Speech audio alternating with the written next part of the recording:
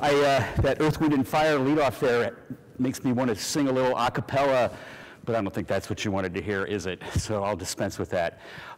Thanks for coming. I'm Dave Whitmore. I'm a senior education strategist at E-Trade, where I spend much of my time talking to folks like you at events like this, but also at the events that we do for E-Trade customers around the country as well. We do large-scale education days. Matter of fact, from here, we're going to Newport Beach, and we're going to be doing one in Costa Mesa, Weston. An education day at E-Trade is free for our customers. It's always in some convention-type hotel. We start off with continental breakfast. We've got one room focused on stock trading, one focused on option trading, one focused on retirement-type investing. 5 sessions a day, 3 rooms, lots of stuff, nice lunch during the day. Big commitment to education that E-Trade is making, and it's going to become even bigger. So if you're a current E-Trade customer and you're not familiar with our education circuit, chat with us afterwards. Be happy to fill you in. If you're not an E-Trade customer and you're not getting stuff like that, then think about E-Trade. So let's do our topic here, ETFs. I've spoken about ETFs at the MoneyShow and at the Traders Expo. Going back probably a decade now was the first time I ever made a presentation on ETFs, and at that time they were brand new. And in one sense, they were brand new and they were very plain vanilla at the time. And they're not so plain vanilla anymore. But the landscape has evolved enormously and in ways that gives us a great set of benefits as investors and or traders. So my somewhat rhetorical question is, for investors or for traders, I'll give you my opinion on that when we get to the end. Let me just cover the important disclosure slide briefly. The most important aspect of this slide is that what I'm talking to you about today is not advice. And I know you hear that a lot, but I want to underscore this point a little bit. I can't give you advice, because to give you advice, I have to speak with you personally. I have to understand your financial situation. I have to understand what other investments you might have. So it would be disingenuous of me to suggest that by listening to me talk here, you should take that as advice or guidance. I am going to make reference to trading strategies or investment strategies or the way people use these things as education and context. It's up to you to take it to that next step. So let's get going.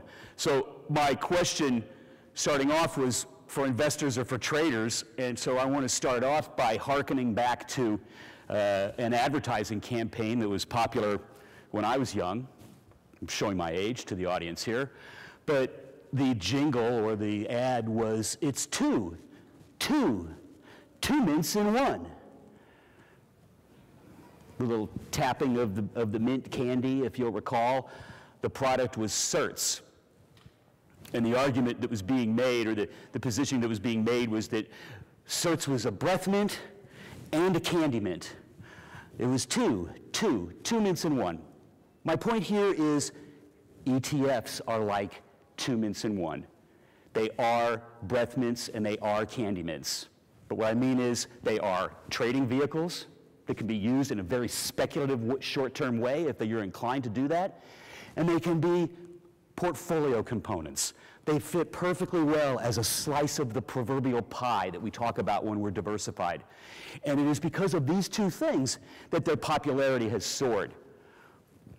So let's talk about, I got to set the ground rules, or some of the nomenclatures first. So ETFs give us the benefits of exchange-traded funds and the convenience of stocks. And this is contrasts very sharply with mutual funds. Mutual funds don't give us the convenience that the stock structure gives us.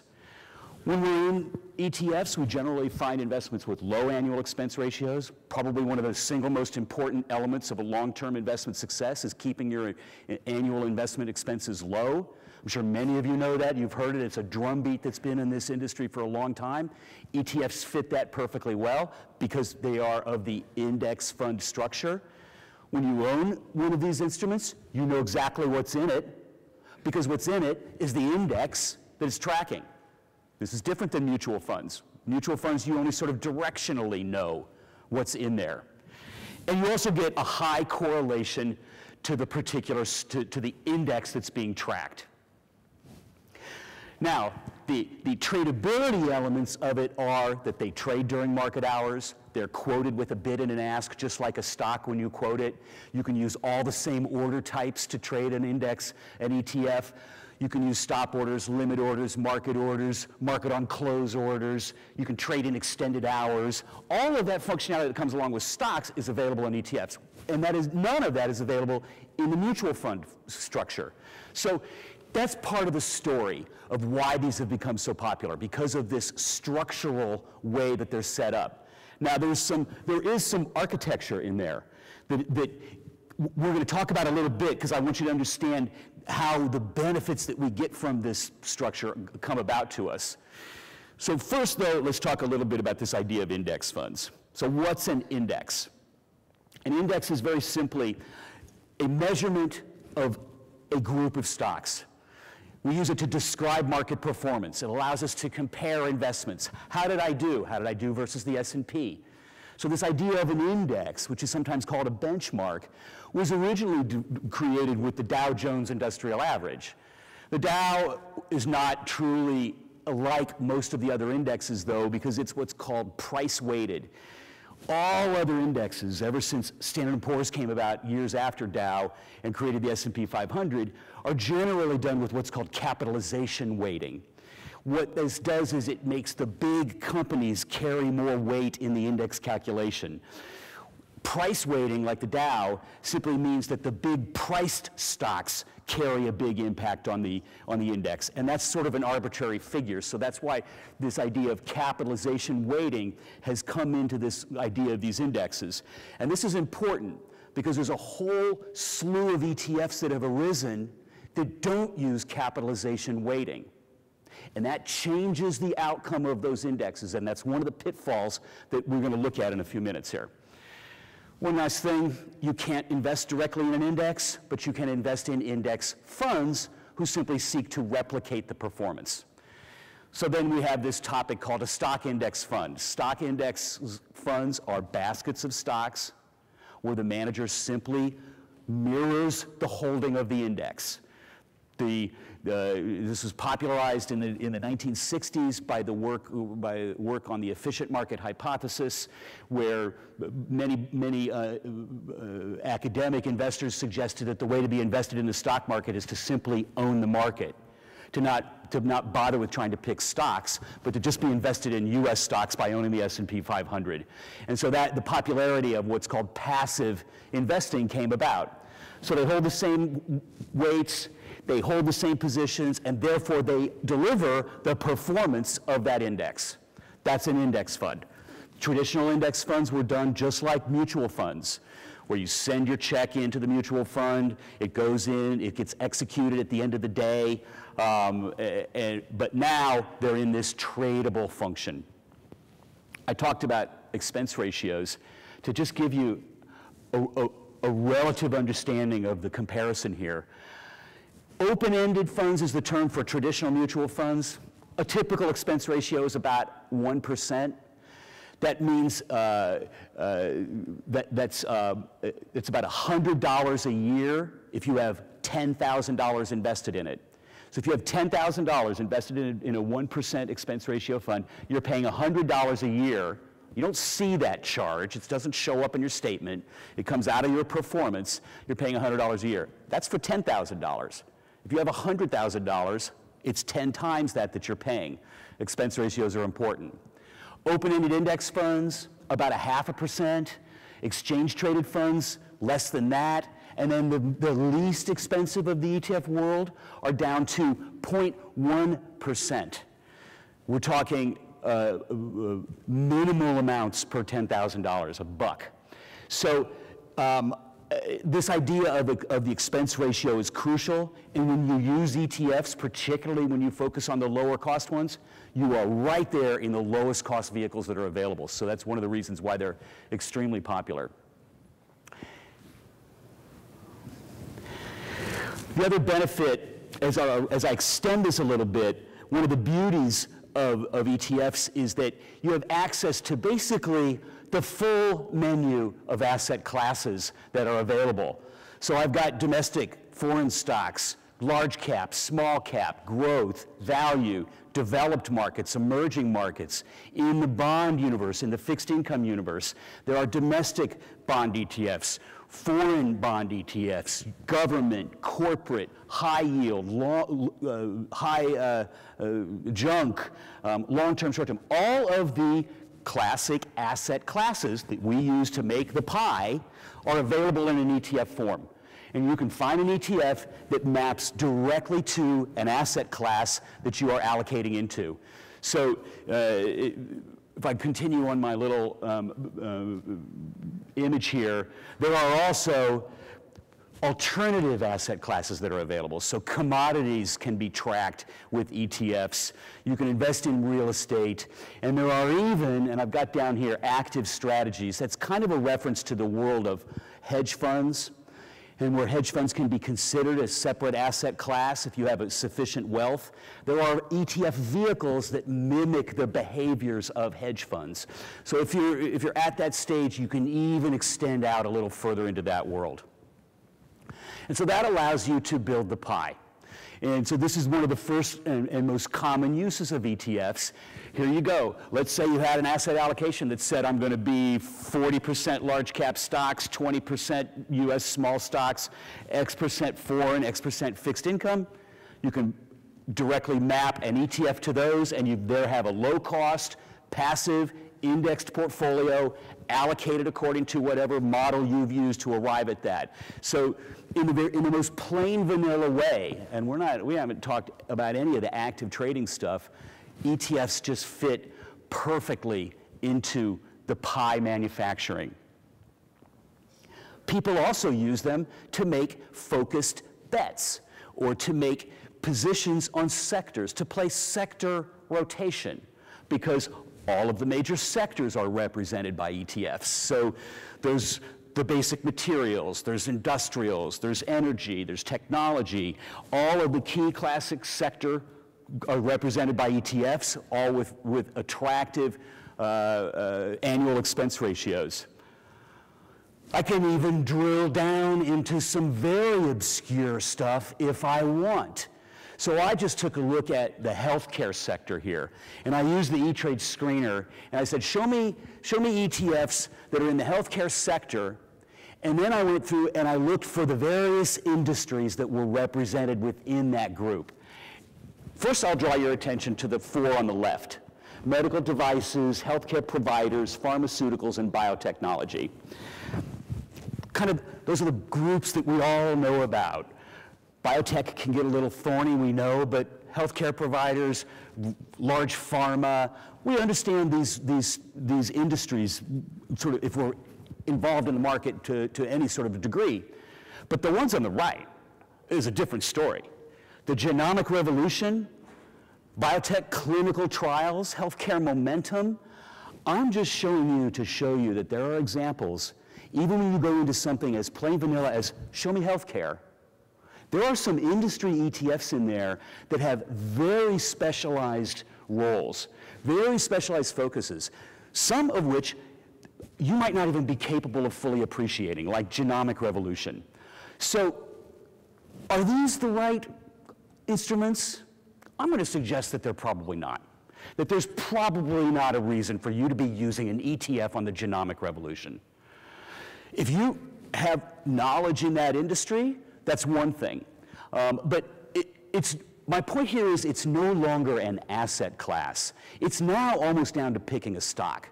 And that's something to be very careful of, and to not stumble into the idea that, oh, I'm in healthcare. You're in a very specialized niche area, and that's one of the examples of what can happen with ETFs. ETFs are also designed, some of them, as trading vehicles. And here's where we're going to see the first of two kinds that are for traders, two or three kinds that are for traders, not for investors. Here's an example of what's called a leveraged ETF. So a leveraged ETF is simply managed to produce 2 or 3 times the performance of a basic index. So here I have the S&P 500 in orange, And the blue line is the ProShares Ultra S&P 500. So that's a 2 times leveraged ETF that tracks the S&P 500. And what you can see is that, guess what? It's more volatile than its partner there. There are also inverse. So here's the same exact thing, but upside down. So here, the blue line is the S&P 500, and the green line is the short S&P 500, double leveraged. So not only does it move opposite, but it moves twice the rate with twice the volatility. These are designed for traders. I'm going to show you an inherent flaw with these shortly. But let's get into the mechanics here. How does this arise? So one of the nice things is that you usually benefit from the structure that ETFs have, and I'm going to say usually because there are some problems here. So first off, how do we price and trade mutual funds? In a traditional mutual fund, it undergoes what's called a continuous new offering. When you buy shares in a mutual fund, you are issued new shares by the fund. When you sell your shares in the mutual fund, you redeem those, and those shares are canceled. And it's continuously issuing new shares to new investors and redeeming them from investors. That's the way a traditional mutual fund works. And it only prices itself at the end of the day of the trading day. So you place an order at 1 p.m., West Coast time. You place an order at 10 a.m., and you know at 1 p.m. Pacific time what you bought the shares at. There's also another variation called a closed-end fund. Some of you may remember, yes, I'm old enough to remember this, that back at a certain point, and I'm going to say the 90s, the early 90s, the Japan fund and the Germany fund, which were closed-end funds, became all the rage, and everybody wanted to invest in Japan and Germany because it was believed that the U.S. economy was falling behind the world. And there weren't a lot of vehicles that allowed trading of this, but JPN and GER became outrageously popular, and a crazy thing happened. The price, the value of the shares of the fund were trading at 3 times the value of the stocks that they held. So JPN was 30 bucks, the Japan fund. And each share that was 30 bucks a share in the open market held $10 worth of stock in Japan. So you were buying $10 worth of Japanese stocks for 30 bucks. Why? The greater fool theory? I don't know. I mean, people were buying it at 30 because they thought they could sell it at 32 tomorrow. They were disconnected from the reality of it, of this idea that there's this net asset value of the shares of the instrument in a mutual fund, and they disconnected. So closed-end funds, which were really popular for a while, fell out of favor. And then in '92, the first ETF was created. The S&P 500, the SPY, was the first one, and it emerged in 1992.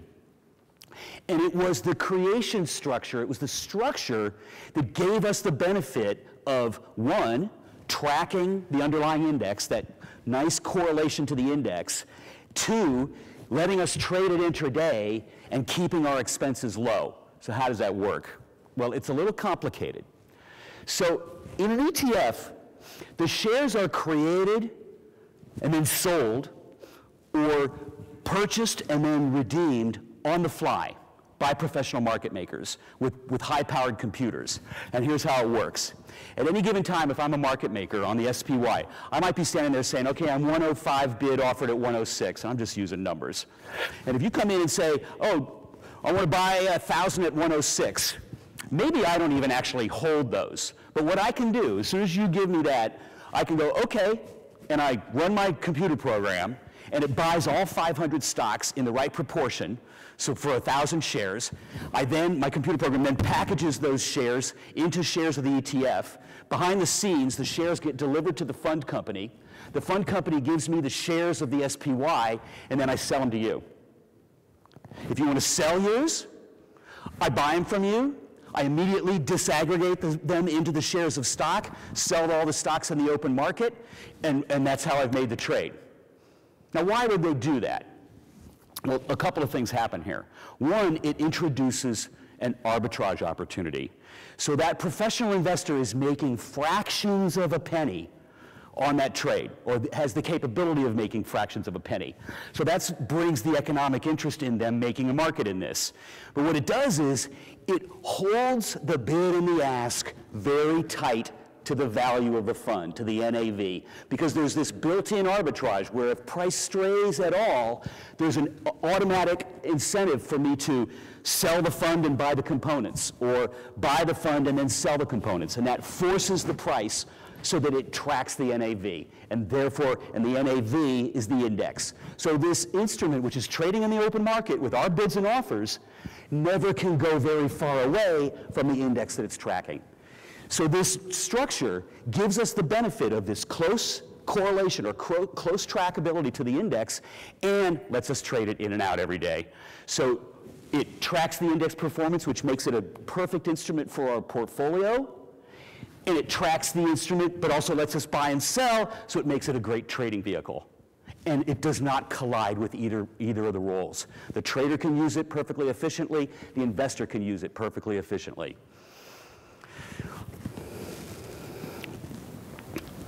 I go till 1:15, is that right? Anybody know? So here's just a chart that illustrates if price wanders away too far from that NAV, and my chart here is showing fractions of a penny in value, but if the premium drifts far enough away, then this arbitrage process can kick in and bring the price back to it. And so the result is something that looks like this. So here is the bars are the trading in the SPY, and the red line is the S&P index. And as you'll see, that as the index value goes up and down over time, trading in that ETF hugs it around and follows it as it goes around, even without active trading by you. So that's how this all came about. But unfortunately, as great as it sounds, when markets are stressed, a lot of this breaks down. And my guess is that you will remember what happened on August 21st of last year. Here's XLV. This is the healthcare S&P sector fund. And on Friday, the XLV closed at 71.70. So on Friday, we had a 71.70 close on XLV. Over that weekend, markets got very rattled. And on Monday, XLV opened at 67.39, down 6%. A big drop for sure. But within minutes, it traded down 20%. Within minutes, and it was down 20%. We're going to do a little case study on this. So we're going to go back, at the end of this presentation, I'm going to go back and we're going to show you what happened that day, and it will reveal some of these issues with ETFs. So, with that as background, now let me go through and point out 5 things about ETFs that you must know. If you're scanning the universe for exchange-traded funds, if you're looking for an idea for a trade, or for an investment slice of the pie, look out for these things. So the first is that not all indexes are created equally or equal. And that's what I talked about before. Remember, we talked about this idea of market cap weighting, which is the standard way of weighting an index. But there are a lot of new variations to indexing that have come on the horizon, and you want to make sure that you're looking out for these buzzwords. So the first is to look out for equal weighting. An equal weight gives every stock in the index the same weight, as opposed to being weighted by its capitalization. I'm going to show you an energy ETF to illustrate the differences that show up on this. You'll also see what's called fundamental weighting. This is sometimes called smart beta or smart weighting. You hear a lot of fund companies talking about this. WisdomTree is the initial innovator in this space. WisdomTree created an index that instead of weighting, I'll use the S&P 500 again, instead of using the S&P 500 and weighting it by their capitalization, the biggest companies providing the most weight in the index, they weight the companies in the index calculation by their dividends, but not by their dividend yield. So this is not high yield. They weight it by the number of shares outstanding times the dividend rate. So the rate that it gets is the total cash that it pays out in dividends. So the companies that are shelling out large amounts of dollars to their shareholders and distributing shares to shareholders get bigger weight in the Wisdom Tree dividend-weighted fund. Main lesson here is it's different than the S&P 500. It's going to perform differently. So it's not the same exact animal. Whether it's good or bad, you make that decision. And if you're interested in reading more about the logic behind these, the Wisdom Tree website, if you go to wisdomtree.com, they've got some white papers on there. If you want to read about the argument for what they call smart, what is becoming known as smart beta, check it out. You can read the information there. And then you're also going to see currency hedged. This was a home run trade in the last couple of years if you bought Europe but hedged the euro out of it. That ETF performed enormously because of the degrading value of the euro that was happening as the dollar strengthened. So it was a great trade then. It hasn't been more recently. Whether you want to hedge out currency or not is a very important decision to make. Some would argue that adding that decision of whether to hedge out the currency in some foreign market or not is just overcomplicating things. And that if you're going to be invested in an asset class that's outside of the US, you should be invested in it for what it is. Again, an argument for another day.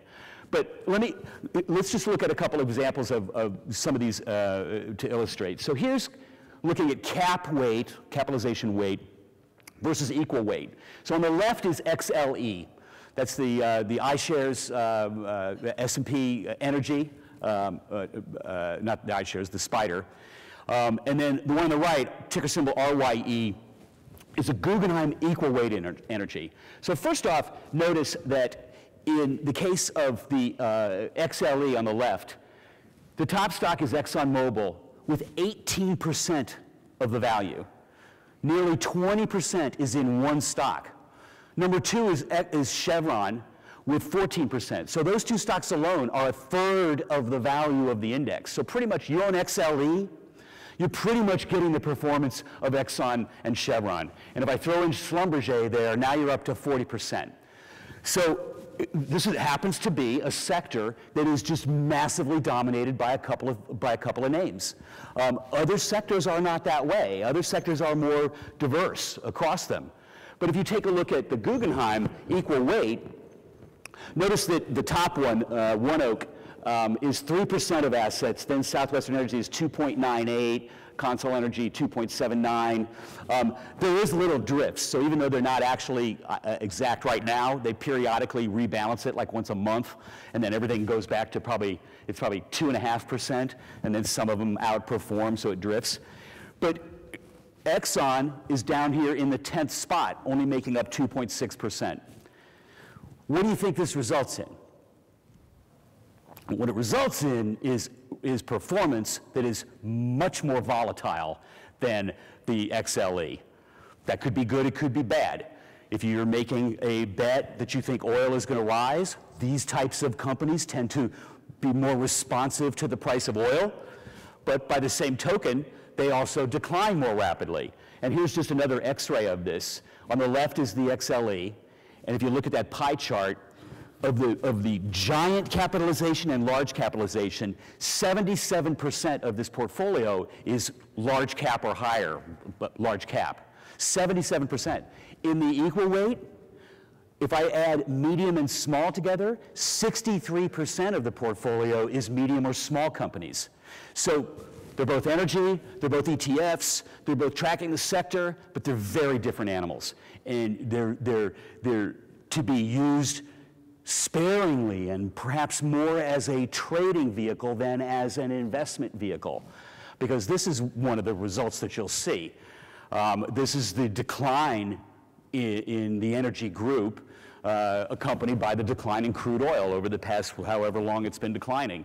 The black is the XLE, and the green is the equal weight. And as you can see, it's more volatile, and it gets hurt more when the fundamentals of that industry are dragging things down. So that's one of the first curveballs that you want to make sure you look out for. The second one is that time matters. Think back for a moment what I was talking about how ETFs are created. This creation process where a market maker can buy all the stocks in an index, package them into the shares of the fund, sell the shares of the fund, or buy the shares of the fund, disaggregate them, and sell them into stocks. That process is very important to how they track their index. So what happens when the underlying market that we're tracking is not in the US? Well, it's a whole different ballgame. So if you were to take a look at, for instance, here's China. One of the things that you will notice on this chart is that there are gaps. There are chart gaps all over the place where price jumps from a closing price on one day down to an opening price meaningfully different on the next day. You'll also notice that they're generally narrow ranges. This is a result of the fact that the stocks that are in that index are closed. They're Chinese companies. Their markets are closed, yet there are people trading the ETF here. So there are market makers that are making markets in it, but they can't readily arbitrage that out. They can't readily create the shares. They can create the shares and sell them tomorrow, but they can't do it now because those markets are closed. So that creates this kind of an outcome, and you'll see this on a lot of different instruments. You'll see this on gold. You'll see this on currencies, where their markets trade all night long. So when our market opens up, it has to catch up with price action that has occurred the night before.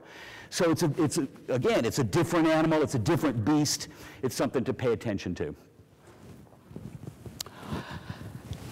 I chose this picture specifically for Las Vegas. It seemed so appropriate to be here in Las Vegas.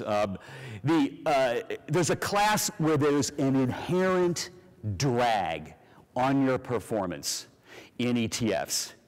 So let's look at those. So the first idea are these leveraged ETFs, which we talked about earlier. So a leveraged ETF is designed to create some multiple of the daily performance of an index. They use options or derivatives or debt to lever up the trade.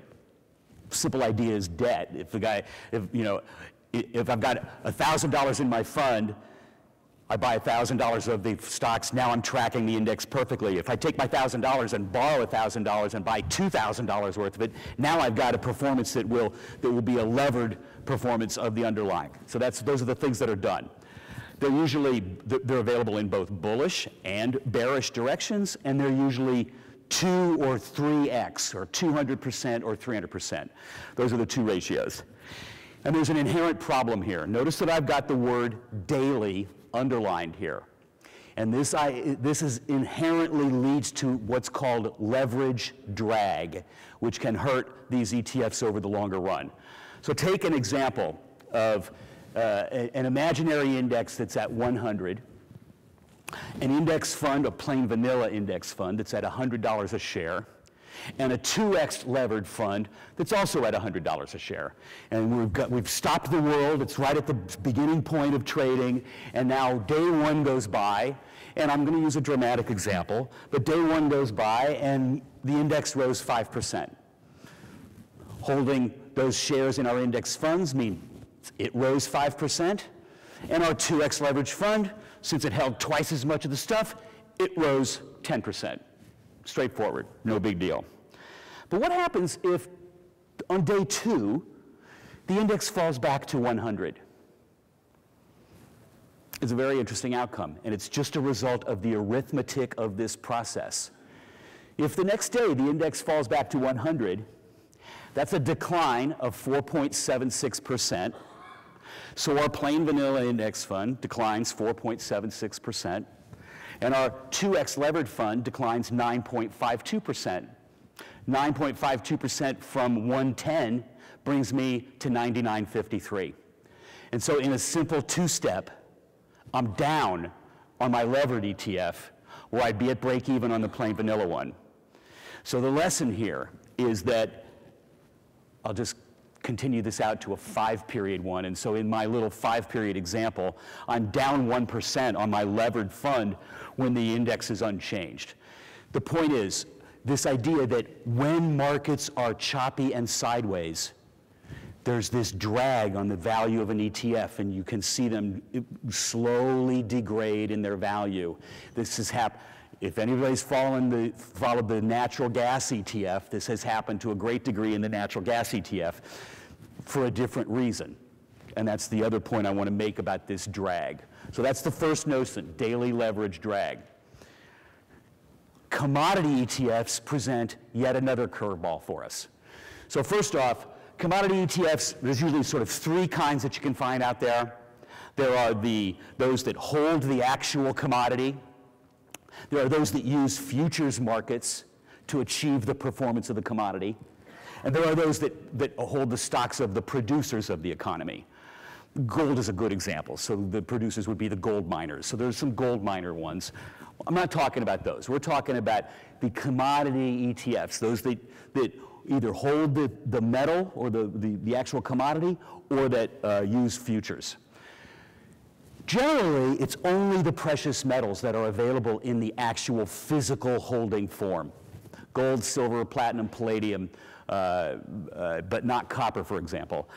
And that's simply because of the cost of storage.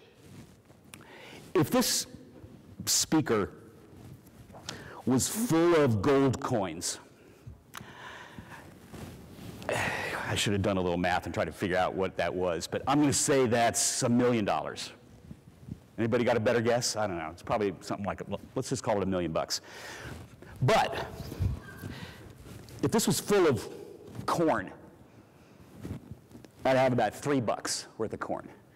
And that's the point. Storing corn or wheat or pork bellies, all these other kinds of commodities, has all sorts of costs. For one, to store large values requires lots of square inches. There's also spoilage and risk and transportation issues, whereas gold and silver can sit in the form of gold bars in a vault and go nowhere else, and a lot of value can be on a few shelves. So it's only the precious metals that are typically available. And it's those, therefore, that can't store it, but that use futures markets where the problem crops up. And it's what's called negative roll or negative roll yield. And it comes about because of, and the word is not important, but it comes about when a futures market is in contango. And I just like to use the word. It's just the normal way futures markets are. When a futures market has the closest month at one value, so I'll use corn, and I'll say corn's $6.20 a bushel. If the next month delivery is $6.20 a bushel, and 2 months out after that it's $6.40 a bushel, and then further out it's $6.60 a bushel, that's called a contango market, where further out delivery months cost more. So picture this, the trader using the futures markets to get the performance of corn. But I can't buy the corn, I got to use the futures market. So what I do is I buy some of this month, some of this month, and some of this month. And then as the closest one approaches delivery date, I don't actually want to take delivery, so I liquidate. And when I liquidate, I buy the furthest out contract again. So I'm always adding at this higher contangoed price and then liquidating down at spot. And that process of continually rolling out the most recent contracts drags my performance down as well. So the same thing happens there. So in the long run, over the long term, gold, any futures-oriented ETF can drag and not achieve the performance. The precious metals ones, gold, silver, platinum, palladium, they hold the metal, they don't have that problem. Another item to be aware of, some of these aren't actually funds. If it's an ETF, they hold the assets in a segregated account through a bona fide financial instrument. It's audited and everything, but there's another category that are called exchange-traded notes. Exchange-traded notes are simply promises to give you the return of the underlying thing, whatever it is. These are debt, but there's no subordination, there's no status on a liquidation at all. It's a promise to pay that is unsecured entirely. There are Lehman Brothers, when it went belly up, if you want to Google this, Lehman Brothers exchange traded note.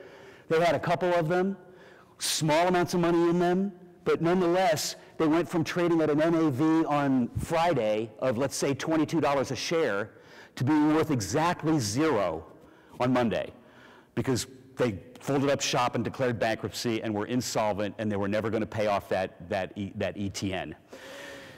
ETNs solve some of the problems that we've talked about. It can take away the contango problem. It also introduces the ability to use strategies on obscure indexes. Many of them are in the ETN form. Some of them are even strategic pairs of indexes. So for instance, one of them is long gold short stocks. So if you think long gold short stocks has a role in a portfolio position, I'm surprised, because to me that doesn't have a role in a portfolio position. You want to make that as a speculative short-term trade, that's one thing, but it's not a holding. But those are the kinds of things you see in the ETN world, and I just, it's one of those things you want to look out for. Let me finish with a look at this idea of what can happen in stressed markets and what happened back in that August of last year day. So on that day, there was heavy selling pressure for the Monday opening. The Dow was down 1,000 points in the first few minutes of trading. Many stocks were halted from order imbalances. Yet the ETFs were being quoted by market makers. But they were being quoted with unknown prices in some of these underlying stocks. So guess what happens in that situation? Well, spreads widen dramatically, and market makers drop their bids way down because they're unclear on what the arbitrage might be. And prices drop down automatically, and spreads become like this. And so prices immediately traded at very huge different prices from where they closed, in large part because you and I traded against that environment. Much of this was caused by stop orders being executed, or people panicking and selling a position and not paying attention to the fact that this spread was so far away and that there were stocks that were closed. Here's just some examples. Here I've got 3 S&P 500 ETFs, IVV, VOO, and SPY. They're all S&P 500. And this just shows you the order imbalance right at the opening on that day. It was basically 8 or 6 to 1 sell orders over buy orders. Sell orders for these ETFs that were coming in from us. Here's another a way to look at the liquidity. On August 24th, in the first minute, the bid size was about 600 shares, the ask size was about 700 or 800 shares. In the first 3 minutes and in the first 15 minutes, it was still down at these relatively low numbers. And that compares to, just as an example, what you would have seen if you just looked at a similar period a month earlier. The period from July 13 to 17 shows you more typical, where there was twice the amount of liquidity on those books to handle it. So when liquidity on the book drops and people start selling, that moves the price down even more easily and more readily. This is a depiction that just shows, again, how far away from the NAV, from the net asset value, that some of these might have traded. This chart is a little bit difficult to digest. But here, this one is really easy, and it just shows you that in the first 15 minutes of trading, prices were way far away from the actual net asset value of the ETF, but that they very rapidly recovered. And so these prices came right back, and they were within minutes not trading at dramatic discounts. So look, I started off with what in retrospect was probably somewhat of a rhetorical question. Are ETFs for investors or for traders? They give us the benefits of index funds. We get asset class diversification, low cost, index correlation. Those are aspects of a sound long-term investment, a component of a portfolio. But they give us intraday trading, stop orders, margin, leverage, short selling, options. So we can do all of those things, and those are all benefits for traders. And so I'm going to say, and probably many of you realize this, it's both. It really is both. These are remarkable instruments. I use leveraged ETFs to trade the market, to make a position that I trade for 2 or 3 days. But my IRA account is diversified across large cap, small cap, foreign, US, some bonds, some stocks, et cetera. And I've got ETFs there too. So It plays both roles. It plays both roles very efficiently. And for that reason, the assets that have continued to flow into these is enormous. But for the exact same reason, it's created all these pitfalls and these potholes, because as the industry has tried more and more to show how nifty they can make this particular index or this particular different approach, like smart beta or currency hedging or equal weighting, the outcome is something that's a very different animal and can create a misstep for you if you don't verse yourself in some of the buzzwords that I was trying to show you. It's 1:15. I was told by the moderator 5 minutes ago that I had 5 minutes to go, and so it is there. At 1:30, I'm going to be doing a presentation in our booth. We're going to look back at the market from a technical standpoint and take a look at where we stand technically. I don't know what I'm going to find. We'll take a look at some charts and see what they say. We're also doing several promotions. If you want to come visit us at the E-Trade booth, we've got some great promotions for new accounts. We've got an account opening booth out there if you want to sit down and talk to one of our financial consultants. And one thing about E-Trade that I just want to make a point, we're known for trading. I mean, we know that. And there's guys out there in our booth that work on our options desks and work with our active platform. But we also have financial consultants. And I know many people associate that with one of our competitors, like the one that's right next to us. But you want to come in, you want to sit down in a branch, or you want to come in, you want to talk to one of our financial consultants about a diversified plan, managed accounts, setting up a retirement plan. All of that stuff is something that our financial consultants are happy to help you with too. I see one question there. I'll take one question, but then they're probably going to yank me off by the hook. So, sure. The question was, what about dividends, Dave? Thank you for reminding me. I should have mentioned it. They're passed through. So when shares of stock are held by an ETF and a dividend is paid into that fund company, they then pass that through to you. Now, the expenses that they take come out of the income and the cash that they have there. But the difference between what the actual yield of the S&P 500 would be, I mean, if you look at SPY right now, if you bring up a quote on SPY, you'll see a dividend yield of 2.3% or something like that, which is about pretty precisely close to the dividend of the S&P 500. So they're just passed through. Let's go, folks. I know there's other speakers coming in. Thanks for spending your time with me. Be happy to answer any questions out in the booth. Thank you very much.